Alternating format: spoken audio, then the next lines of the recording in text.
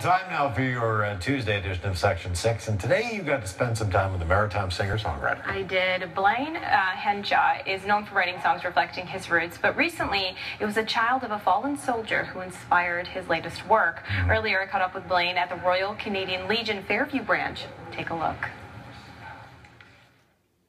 What prompted you to write the song, The Glengarry? The day of the funeral service, like millions of other Canadians, I was watching it on television, and it was a very sad, tragic, and emotional thing that had happened. And the funeral service was very, very emotional. But when I saw his son, the 5-year-old boy, wearing his dad's Glengarry, like millions of other Canadians, that just tore my heart out.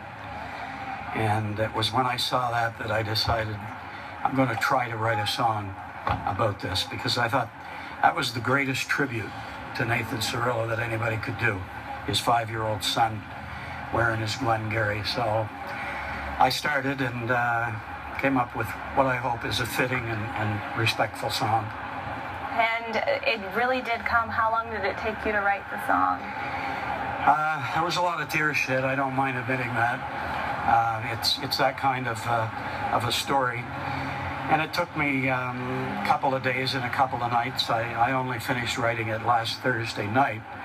And it took a little while to get it just right, but it's the kind of song that you want it to, every word to be just right, and I hope I got it. And what's the reception been like? Well, I've only sung it publicly once. Yeah. That was Sunday night at the 9 Mile River Jamboree, and when I was singing the song and when I was talking about it, introducing the song, it got very quiet in the auditorium.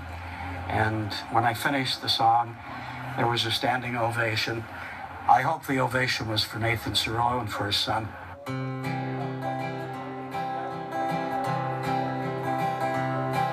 He was much too young to understand what happened on that hill, where his daddy died a hero and the nation's heart stood still, when a brave and unarmed soldier was assaulted and brought down by a force so dark and evil that no answers can be found.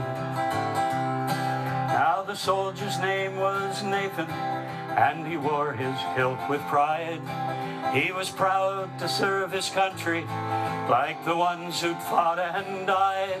And he stood for peace and freedom where the unknown soldier lay. He was wearing his Glengarry on that God-forsaken day. A corporal in the Argylls, a cadet when he was young.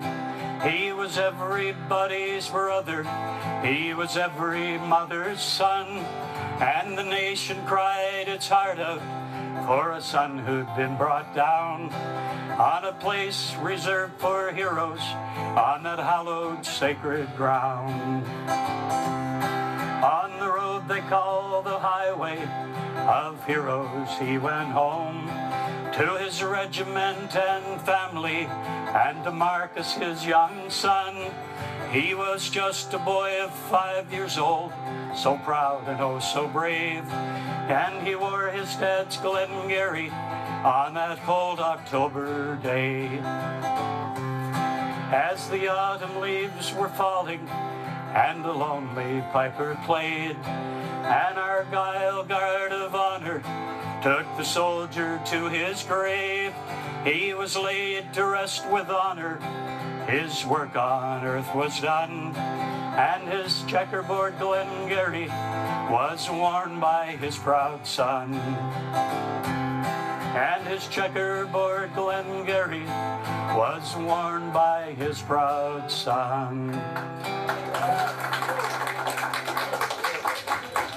Beautiful song and a lovely tribute there. Thank you so much, Blain. Yeah, it was an honor. And sharp-eyed viewers out there will recognize Blain, who used to work here, worked here for 14 years, from 1970 to 1984. Yeah, he was a well-known ATV reporter. Clearly, he's still performing and entertaining and writing great songs. So definitely thank you, great songs. Yes. All right, thank you. Thank you, Bruce. Let's head back.